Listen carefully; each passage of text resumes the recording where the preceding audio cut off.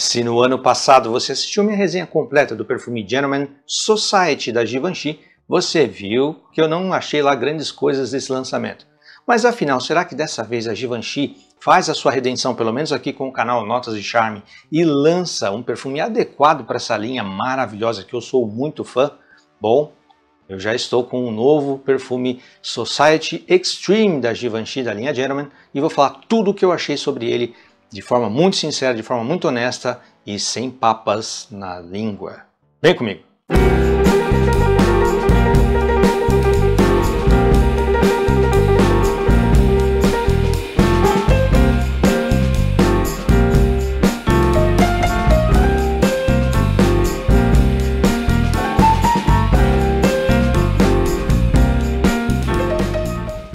Saudações, meus charmosos e charmosas, Sandro na área, Sandro por aqui.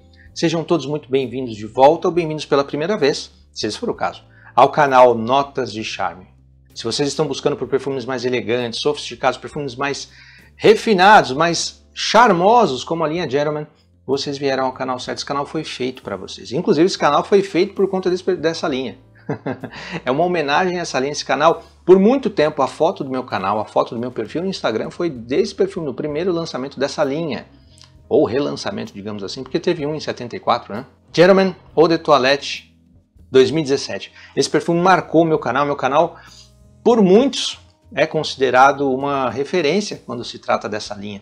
Eu fui convidado por vários canais, os canais quando me apresentavam, né? Isso é muito de forma carinhosa, eu agradeço. Não me considero um especialista, mas eu agradeço a referência, e se vocês me consideram, eu pensei, eu vou dar um blind para a galera não ter que dar o blind. Afinal, se você é uma referência, nada mais justo que você traga aí em primeira mão praticamente. Acho que o meu canal é um dos primeiros a trazer uma resenha com frasco, usar o perfume de verdade. Eu acho que o meu é um dos primeiros aqui no Brasil. Então, estou trazendo aqui, dê o blind para você não ter que dar o seu blind aí, não comprar no escuro. Como eu disse na introdução, se vocês viram a minha resenha do ano passado, vocês viram que, cara, eu achei assim, é um perfume gostoso. Antemão, eu já falo que é um perfume gostoso. Esse frasquinho aqui é um frasco de 12 ml, 12 ou 15? 12 ml. E foi enviado de uma pessoa diretamente ligada à indústria da perfumaria, ligada, inclusive, a uma distribuidora da Givenchy. O Decant é lindo, né? O Travel Size. Porém, infelizmente, eu falei, quando eu mesmo recebendo de alguém que poderia trazer uma parceria, eu falei, olha, ou novos recebidos, eu falei, eu não gostei do perfume. Espero que isso não tenha fechado portas, eu acho que não, mas se fechou também é o risco, né, de falar aquilo que você acha de verdade, de ter uma opinião, de não querer vender a marca só porque eu gosto dela. Tanto que eu falei na resenha, olha, Givenchy, eu gosto muito, mas não é por isso que eu vou passar pano, se eu não gostar. Agora, eu tenho que também trazer um dado de realidade aqui. Esse perfume foi um sucesso de vendas. Esse perfume, tanto que pela primeira vez ela traz um flanker do flanker, ok? É um flanker do Society, então fez sucesso. Ou então o pessoal está muito preguiçoso. Eu acho que é um sucesso de venda. Mas, assim, quando eu falo que eu não gosto, é porque ele se distancia, vou fazer até o contrário, ó, ele se distancia, né, da linha, desse refinamento, desse lado um pouco mais sofisticado que a íris. Essa linha só é essa linha, só se tornou a linha Gentleman famosa por conta do seu DNA sofisticado, atalcado, e sem ser tão atalcado, mas sim, atalcado. Tem um DNA de íris, a nota de íris que é muito refinada, muito cara, inclusive, muito sofisticada. Quando a empresa decide tirou, praticamente ceifou a íris desse perfume, eu me decepcionei. Eu achei a fragrância muito comercial. É ruim? Não, não é ruim, mas é muito comercial. Realmente lembra alguns perfumes como Invictus, aquela linha um pouco mais, o Phantom, se você pega aquele lado meio achocolatado, aquela coisa assim, eu achei boring, bem boring, para mim, para o meu gosto pessoal. Eu sei que foi um sucesso. Porém, eles foram espertos, porque foi um sucesso de vendas. Então, muita gente que não comprava por esse lado sofisticado, por esse lado de íris, ou por achar um cheiro de maquiagem, não se interessava a partir daí. Até alguns canais, inclusive, passaram a gostar e se interessaram, e aí foram adquirindo depois para colecionar. E hoje estão gostando da linha, né? Mas, quando eu vi que ia acontecer o lançamento, inclusive eu quero parabenizar aqui a distribuição brasileira, porque normalmente, galera, eu acho que tem 1 mês e meio, 2 meses no máximo, que esse perfume foi lançado lá na gringa. E muito antes do meio do ano já temos ele aqui, ó. Chegou agora, acabou. Se você olhar nos sites, estão pipocando aí as ofertas. Então, meus parabéns, Brasilzão aí, ó. Ano passado, isso aqui chegou quase no meio do ano pra gente. Saiu em janeiro, logo no comecinho de janeiro, fevereiro.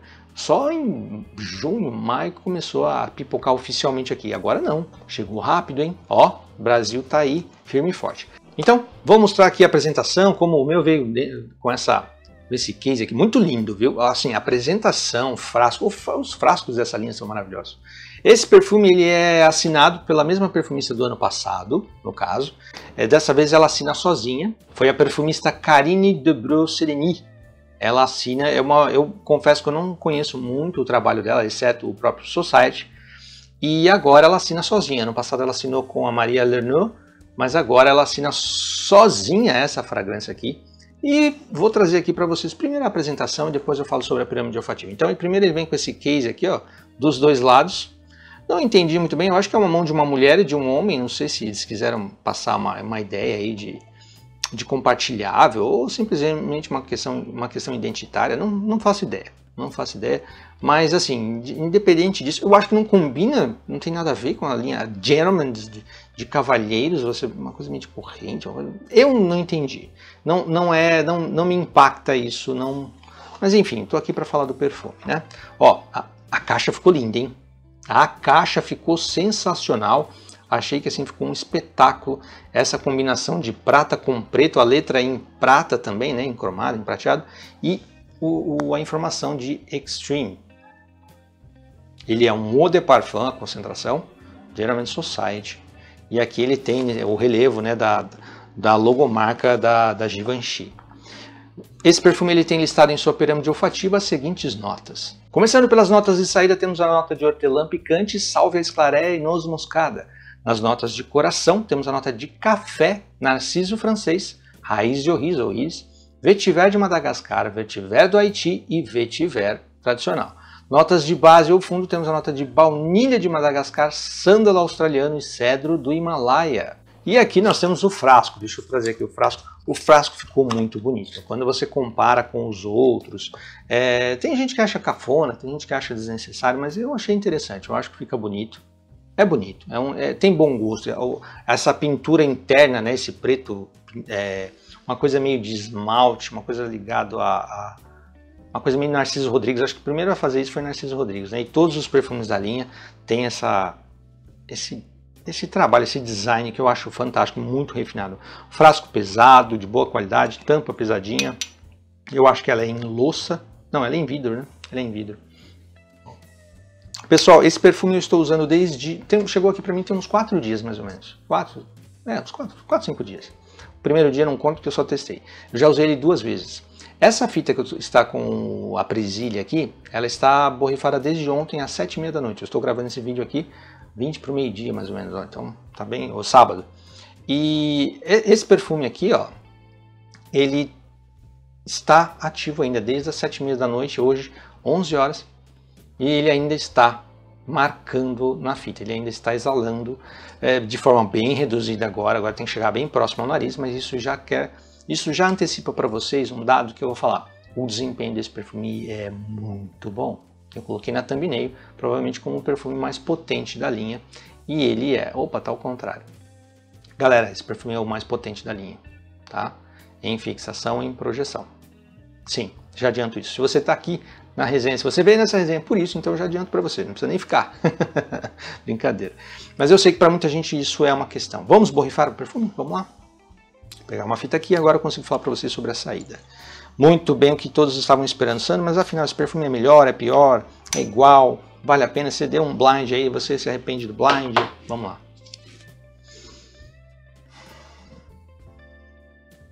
Muito bem, olha só pessoal, assim que eu borrifo esse perfume aqui, eu tenho uma saída levemente adocicada, uma repetição do DNA do Society, então se você gostou do Society, provavelmente você vai gostar bastante desse perfume. Ele tem essa repetição com um lado um pouquinho mais atalcado, mas não é aquele atalcado de giz de cera, maquiagem. Mas a íris está presente nesse perfume, diferente do outro que umas pessoas sentem, outras não. Eu confesso que sinto o DNAzinho assim, como eu acho que eu mencionei. Tinha um resquício de íris no tambor e eles jogaram o perfume lá. Aqui não. Aqui a íris na saída, excepcionalmente, ela se mostra, você fala, olha, é um perfume de uma linha que traz a íris como protagonista, né? Tem um enfoque nesse lado floral sofisticado. E aí, junto com esse levemente adocicado, nós temos aqui uma saída bem fresca. Quando eu falo bem fresca, não é cítrica, que você possa usar no calor, mas ela tem uma abertura fresca, você tem um certo frescor aromático das notas de sálvia, da própria hortelã e também um toque da flor, da própria íris com o narciso. Você já percebe o narciso, que é uma espécie de... No que eu percebo, eu nunca senti um narciso isolado, mas eu percebo que é um floral que puxa para algo amarelado mais cremoso, mais denso, como se fosse uma pétala grossa, leitosa, quando você espreme assim, embora acho que a flor não seja assim, mas ele puxa para algo assim mais noturno, mais denso, não é um floral fresco. O frescor está no lado aromático e também na flor de íris. Conforme o tempo vai passando, essa fragrância ela vai ganhando um pouco mais de cremosidade, um lado um pouco mais denso da fragrância. Está descrito nota de café aqui, eu não sinto esse acorde de café tão presente. Ele está presente, ele traz um lado aqui de uma cremosidade, lembra da cremosidade que eu falei? Eu atribuo mais a nota de sândalo que está no corpo da fragrância do que no fundo, perdão, como a questão do café. Então é como se fosse um creme de café, um café com leite, não é aquela nota de café torrado que muitos estão esperando. Então por isso que eu dei o blind, eu estava esperando um café mais torrado, um café mais intenso. É praticamente o mesmo, aquele acorde de café com leite que eu senti no Society. Está presente aqui, eles descrevem como café, mas não. Galera, a fragrância é muito parecida com o Society. É praticamente uma repetição do perfume, porém, tudo nele é mais arredondado, tudo nele é mais intenso. A saída... existe para mim, uma coisa que é melhor do que o perfume anterior. A doçura. A doçura nesse aqui é mais arredondada. Não é que ele não seja doce, ele é um perfume doce. Tá? Tem que gostar de perfume mais adocicado. Mas ele é um doce sem ser enjoativo. Eu achei esse perfume aqui um pouco enjoativo. Desculpem aí o barulho de moto, não dá pra ficar cortando tudo. Esse aqui pra mim me enjoou. Esse aqui foi, puxa, um perfume enjoativo, meio enfadonho até, especialmente na secagem. Esse não, mas é parecido. Então, o que eu posso trazer para vocês é que conforme o tempo vai passando assim, ele vai perdendo esse lado atalcado, a íris vai se assentando, você não vai ficar com essa... Eu gostaria que ficasse um pouco mais, que esse acorde de café com leite ficasse um pouco mais. Não fica, ele vai se aproximando cada vez mais desse aqui, ó, da secagem desse aqui. Uma hora depois ele está muito parecido, só que com mais corpo. Ele é mais presente. Eu acho que, inclusive, eu falei que o desempenho desse aqui na minha pele, assim, a projeção depois ficava um pouco mais rente à pele, ficava só, a fixação era boa, mas a projeção não. Esse comigo projeta bem. Ele projeta bem e ele fixa muito bem. Eu vou falar depois em tempo, mas para mim pareceu uma versão intensa e extreme. Eu acho que eles foram muito eficazes nisso. O perfume se torna uma versão extreme, ele se torna uma versão realmente mais densa, mais noturna. Eu gosto disso. Gostei disso, achei muito legal. Achei que eles conseguiram trazer mais profundidade para a fragrância. Sandro, esse perfume tem mais qualidade do que o Society? Tem mais qualidade, as notas parecem ainda mais de maior qualidade. Eu acho que provavelmente o preço, não sei se vai ser igual ou um pouco maior, mas eu acho que como que eu posso dizer? Tem fundamento, é fundamentado a cobrança de um pouco maior, um preço maior, porque tem mais qualidade. Até porque se tem a íris aqui de volta. Agora, aquele lado comercial, aquele lado de fácil agradabilidade, ele se repete aqui. Então, fãs de íris, fãs da linha como um todo, né, do lado atalcado, existe a chance de se decepcionar também. Sandro, você se decepcionou? Não me decepcionei, porque eu já esperava algo próximo disso aqui, só que com mais café. O café, a falta do café me decepciona um pouco. O café não é tão presente. Não espere aquele cafezinho. Tem perfumes mais baratos, mais simples aqui na perfumaria nacional e importada, que o café é muito mais presente. Então, se você comprou só pelo café, você vai tomar na cabeça. Não tem café como deveria ter. Esquece isso. Vetiver, tem 3 tipos de vetiver. Você não sente cheiro de vetiver. Isso eu acho uma base amadeirada, mas não tem cheiro de vetiver. Isso eu fico pé da vida. Como é que você me coloca 4, 3, 5 tipos de vetiver e você não sente cheiro de vetiver? Vira um acorde, né? Acho que a intenção não é essa. Eu percebo que tudo tem muita qualidade, todas as notas. Você fala assim, não é possível, cara, que perfume bem feito, que perfume gostoso. A duração desse perfume é muito longa, então você pode ter aí 2 etapas nessa fragrância. A primeira, que é essa saída bem intensa, assim, bem adocicada, levemente fresca, por conta, não é mentolada, é fresca. A sálvia com a hortelã é mais aromática do que herbal. Não é aquele hortelã de tipo mugler, nada disso. É um acorde aromático fresco que combina com essa doçura, quebra um pouco a doçura, quebra um pouco mais a doçura do perfume anterior, do Society. Então, galera, é gostoso, é um perfume muito agradável, eu gostei. Então eu adianto para vocês que eu gostei desse perfume muito mais do que eu gostei desse aqui. Agora, é redundante ter os dois na coleção? É. Se você já tem o Society, em cheiro, é bem parecido. É bem parecido. Sandro, qual dos dois você gosta mais? Obviamente que o do Extreme. Se eu puder deixar uma opinião, né, uma sugestão, comece já pelo Extreme e joga esse aqui fora.